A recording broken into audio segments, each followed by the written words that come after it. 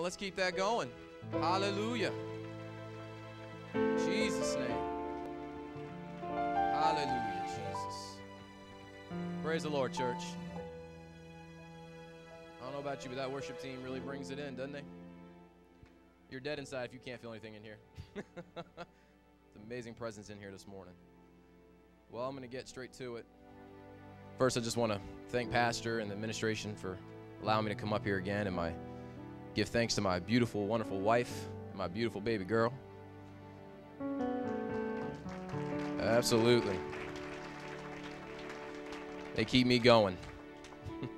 So, first I want to turn to the scripture. I want to turn to Titus 3, 9 through 11. If you could pull it up for me. It says, "But avoid foolish questions and genealogies and contentions and strivings about the law, for they are unprofitable and vain. A man that is an heretic after the first and the second admonition, reject, just forget, I don't know how to spell, knowing that he that is such as subverted sinneth, being condemned of himself." You may be seated. What I wanted to talk about this morning is being comfortable with controversy. Okay. And I didn't put it in my notes, but I feel like I need to mention, I don't mean be controversial. Okay. I'm laying that out there now. Most of y'all know me. I'm a straight shooter. I don't beat around the bush, and I don't want to be controversial, but I don't believe in patty caking everybody and their feelings too. So I'm also meaning that not just in the everyday sense, but I also mean that in the spiritual sense and your walk with God. So what I mean by is controversy is something nobody wants or asks for. And normal people, at least normal people anyway, no one really wants controversy. If you do, you're just dramatic, and I don't want you in my life anyways. So I'm just being honest with you now. But it's something that is unavoidable for leaders in ministry when standing on the foundation of the Word. How controversy is handled is actually one of the best tests of your pride and humility. How you handle it, how do you handle when people come and confront you about your belief, what you wear, how you're acting, as long as it's for truth, not like a crazy person. But what's amazing about it is just because you're trying to do a good thing doesn't mean that you're going to be recognized for doing a good thing. And so as you move into leadership or deeper into your ministry, we as a church need to stop wearing our feelings and emotions on our sleeves like a bunch of whiny millennials, okay? Just saying. They're out there. We saw the inauguration. Starbucks had to suffer. And I thought that was hilarious. But it's not. It's not funny. It's not funny. But getting upset every time someone disagrees with them about doctrine, they need to toughen up a little bit and understand that not only will you have controversy with people in the world, but you're also going to have people with the people you're trying to help in the body. There's not always an explanation. I mean, you can ask the pastor himself. He has to have meetings. He has to have sit-downs and talk with people because of controversies that happen, whether it's in your spiritual walk or with one another or whatever it may be. Controversy happens nonetheless. So we just need to recognize that and accept it and not think in this little fairyland that we're never going to have problems, because we are. It's just going to happen. So they will be fighting you while you're trying to help them. Now, there's a man in the Bible who can understand that very well, and his name is Moses. Ask Moses what happened to him when he started leading the people of Israel out of Egypt, trying to save them and save their situation. He got more grief from the people of Israel than he did from Pharaoh, because often the people you're trying to help will be fighting you the most. I can't believe he brought, what they were thinking, I'm sure, is I can't believe he brought us out here to die. He should have left us alone, kept us back there in Egypt, kept us comfortable, kept us safe. I guess there were safe spaces in Egypt as well. You know, I don't know. I mean, I thought it was just colleges here nowadays, but in Egypt, I guess they had their own little spots where it was safe. But that was just, I don't know. And all the while, he is trying to save them. They're trying, and they're trying to destroy him. They say he doesn't even know what he's doing. He must be crazy. And you're trying to help people that are fighting you. And through all that you must be, you just got to be comfortable with controversy. Because whether you're helping somebody or you're trying to spread the truth or you're trying to spread the word, people are just going to fight you. It's part of the obstacles. It's part of the trials of this world.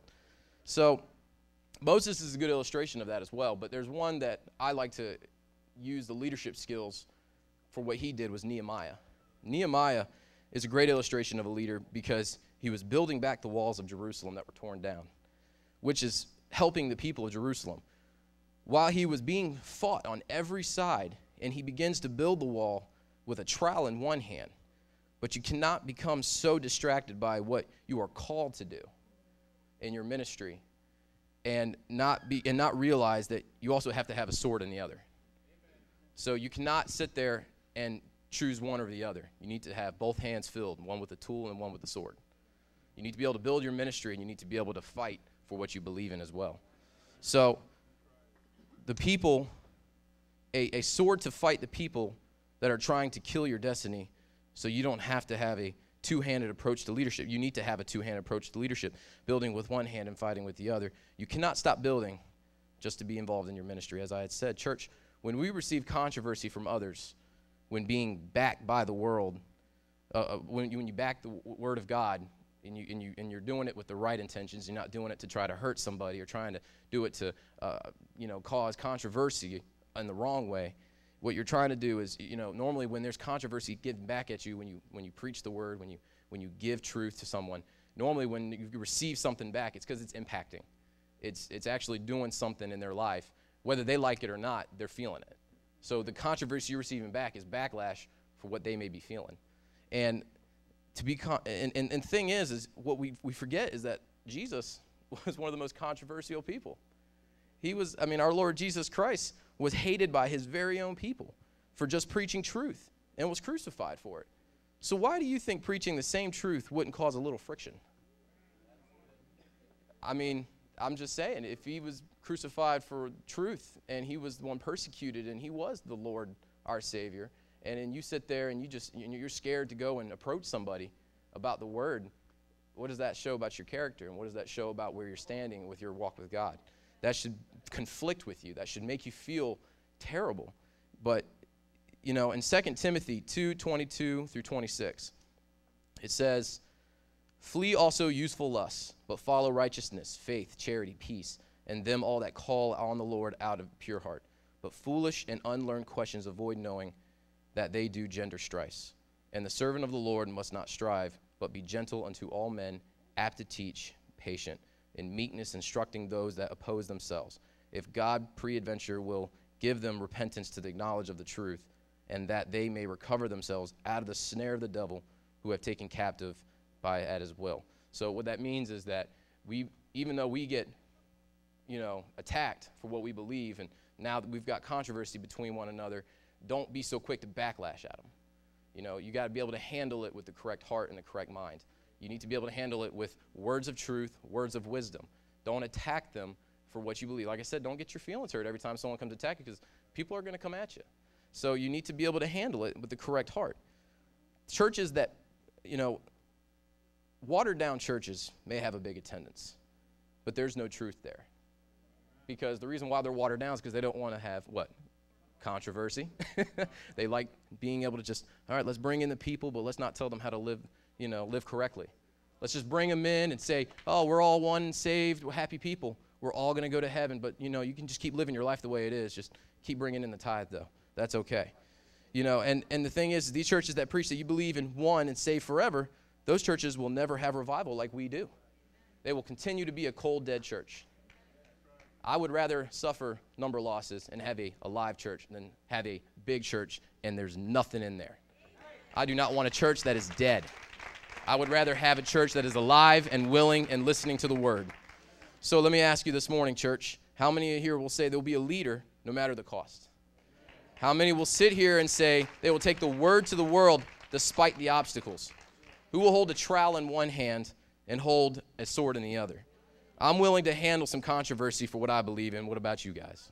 Thank you.